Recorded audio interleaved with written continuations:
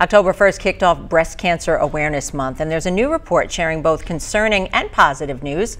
Breast cancer is the most common cancer in women, and it's the second leading cause of cancer deaths for women in the U.S. This new report, published by the American Cancer Society this week, found that breast cancer death rates have dropped by 44% in the last 35 years. The study also found that there has been an increase in breast cancer incidences, rising 1% every year between 2012 and 2021. So I think the number one thing young women can do is to get a breast cancer risk assessment by the age of 25, okay? That's gonna be a statistical model. It involves putting in information about your medical history and your family history.